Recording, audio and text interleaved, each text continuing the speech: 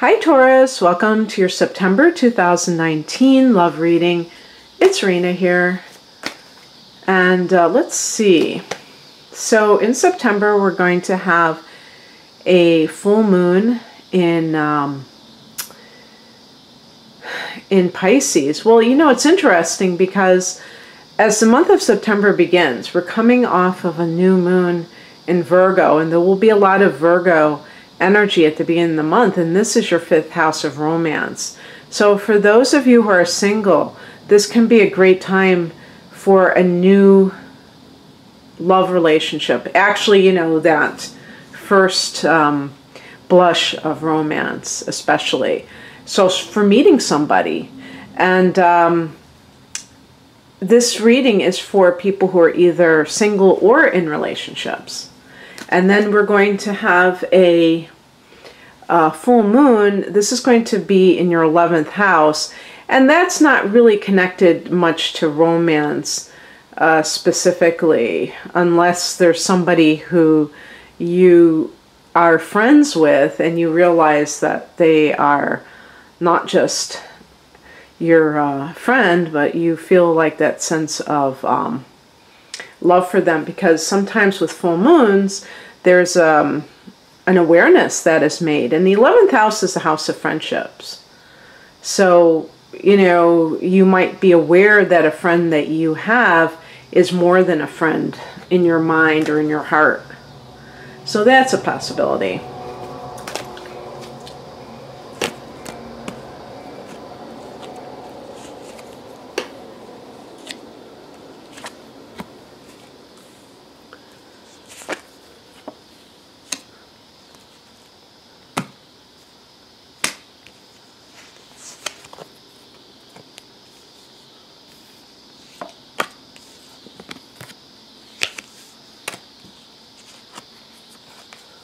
Oh, perfect. Perfect ending. Okay. So the heart of the matter is the Magician card. This is one of my favorite cards.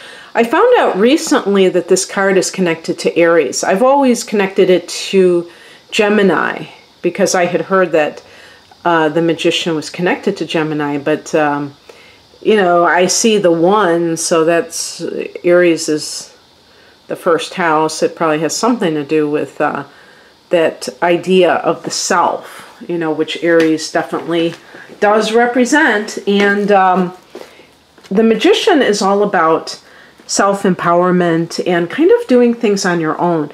So let's say you're somebody who is in a relationship. Taurus people tend to be very relationship oriented. I mean, even though it's an earth sign, your ruler is Venus, and there is that always that awareness of love as being part of your life. And therefore, you may have that, in some cases, a dependent attitude.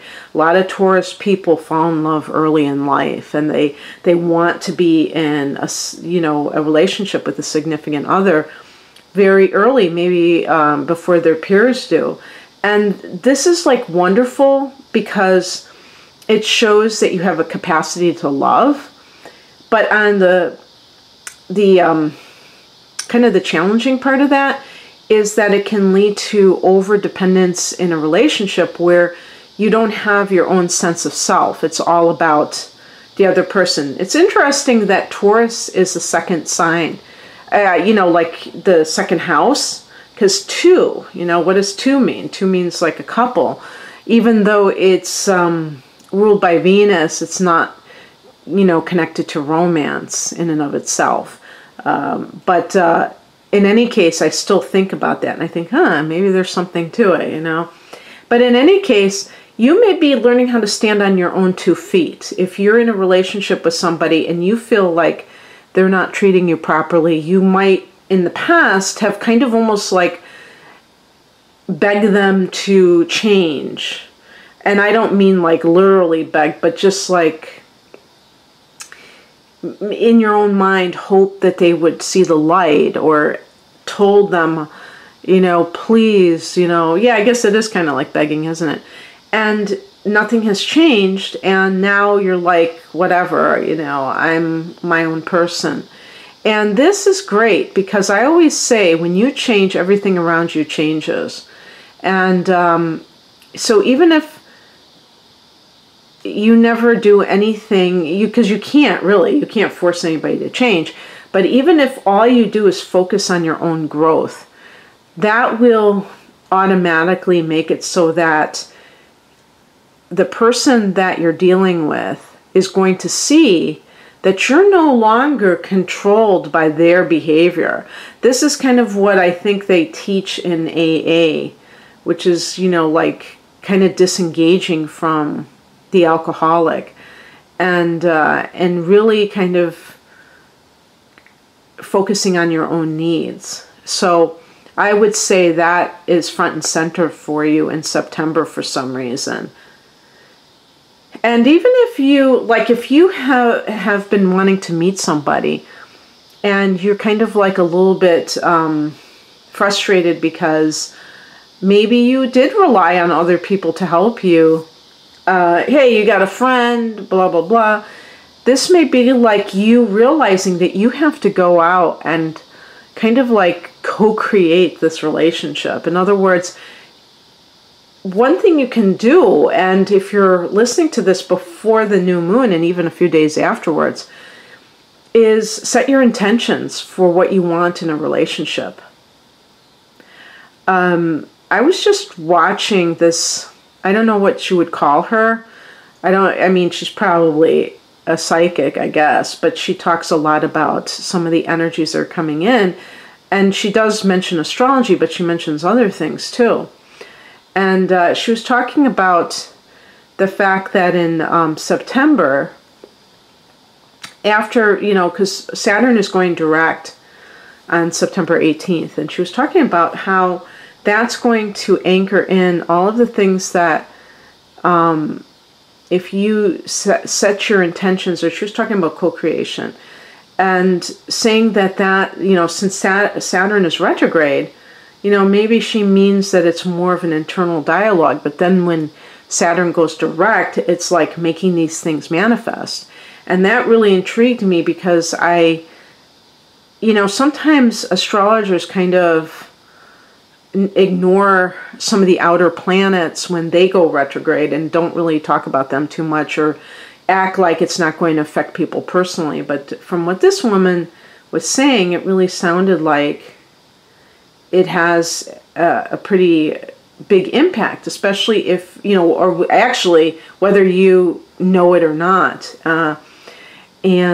So with the Magician card, if you're single, and the fact that the new moon is in your 5th house, sit down and write, do something tangible, you know, writing it out and saying, this is what my perfect partner would look like. And I don't mean, you know, physically, although you could mention that if you really feel like there is a specific reason why that's important. But you have to make sure that the kind of attributes that you're looking for are things that are really important in the long haul.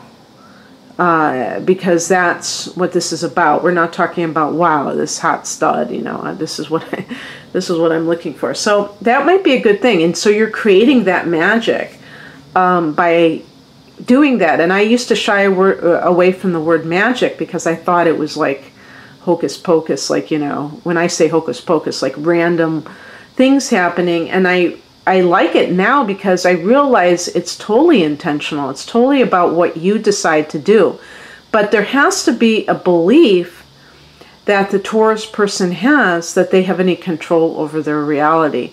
If you think that everything is left up to chance or fated, you know, that you are just kind of waiting around and hoping that something good's going to happen, that's a, you know, I can't help you with that. But if you say, you know, I think that I can attract this person to me and I'm so excited about that, and this is what I'm going to do to get there, because there is that, you know, element of taking action on your part in that co-creation process.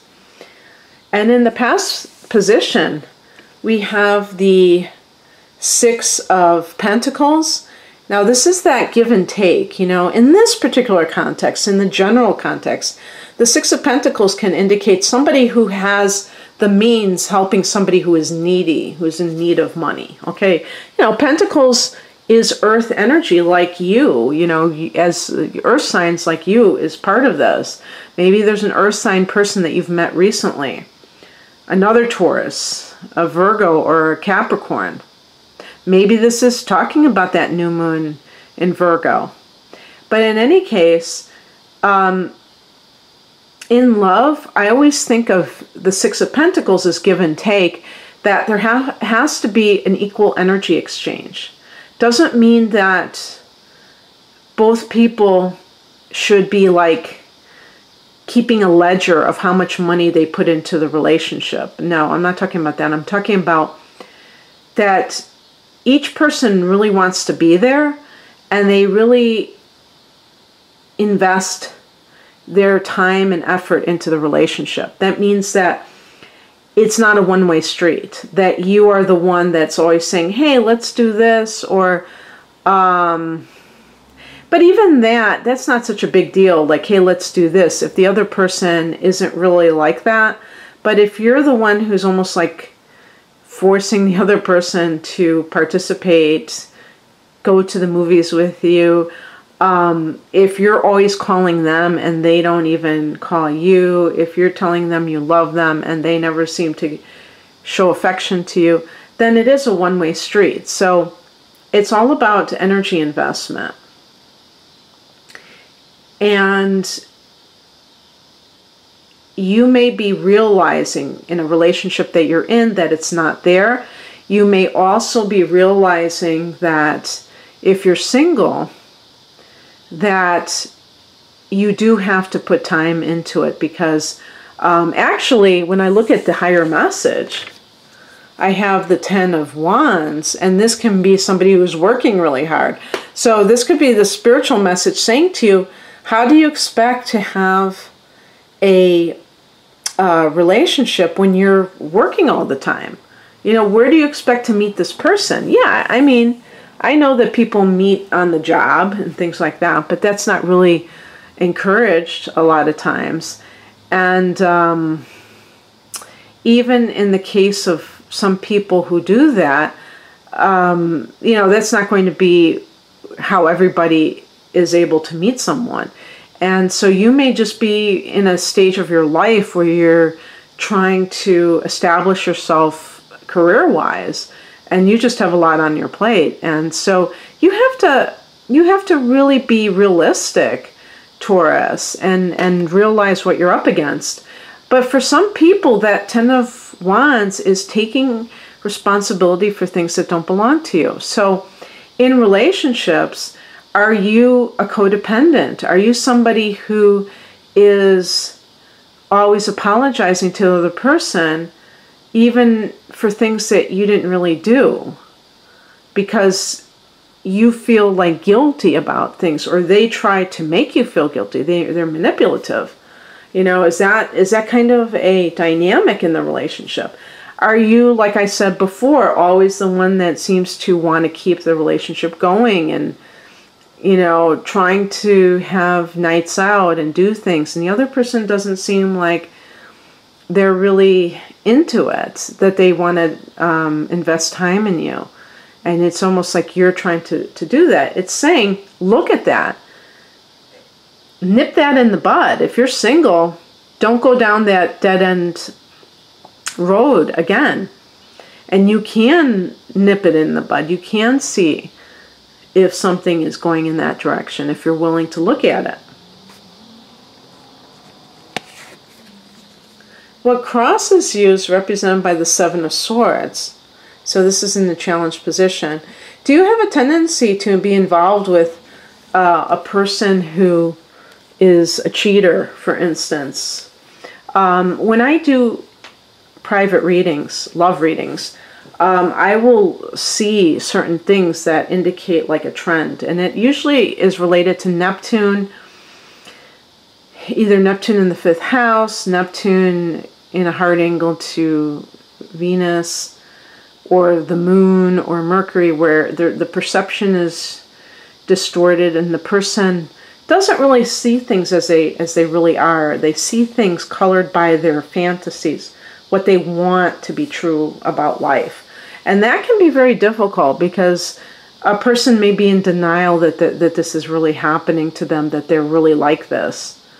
And the Seven of Swords can also be, I mean, this is a card of strategizing or going your own way. And maybe you are,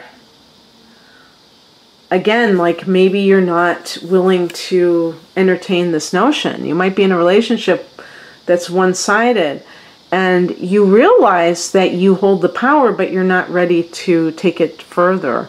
Like, how am I going to get out of this? What am I going to do? Like, what are the specifics that I need to focus on in order to move on with my life?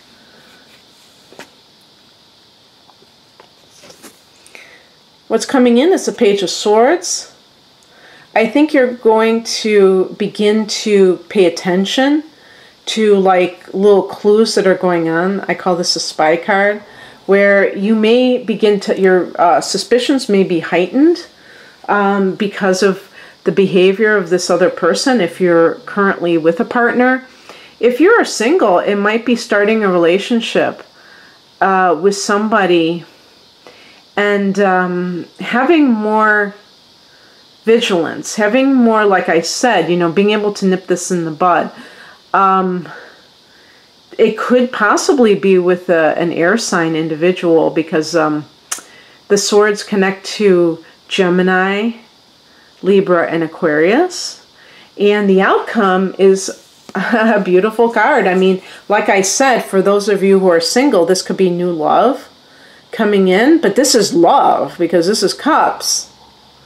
This is like the real deal when it comes to love. Fifth house, a lot of fifth house activity. If you're somebody who is romantically involved, or maybe you're in a marriage, there may be somebody who comes into your life and you have not you know, extricated yourself from a situation, and perhaps this will hasten your desire to, you know, end that other relationship. Because like I said, with the Seven of Swords in the challenge position, you may not be, even if you're aware that you need to do something, you may be kind of resistant to kind of like leaving and doing so. I think like the Seven of Swords in the upright position, sometimes it can mean leaving a situation in a very subtle, clever way. But to tell you the truth, with the Seven of Swords, this can also be that you're in denial over your partner's cheating, and so that makes it harder for you to leave. But I think that in that case, you're going to become more heightened and with your suspicions, and somebody new may come into your life, like a new love, and that will motivate you to kind of leave that situation that you're in.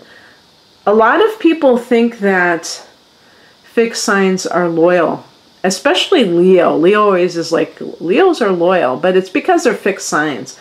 But really, the more I think about it, I think a lot of it has to do with your own self-interest, that you don't want to change. And if it means that you're with somebody who isn't quite living up to how your expectations, you might stay because you don't want to have to start all over again. So it might not be as altruistic as it seems, let's put it that way. You might be doing it for your own self-interest. Okay, well, in any case, I like the way this ends, and I hope that you enjoyed this, Taurus. If you'd like a private reading, I do love readings probably more than any other type of reading. And most of my readings are astrology based. And so I really tune into the kind of the two people involved and what's going on and that sort of thing. So the link to my website is below. It's rainamoonastrology.com. Take care. Bye.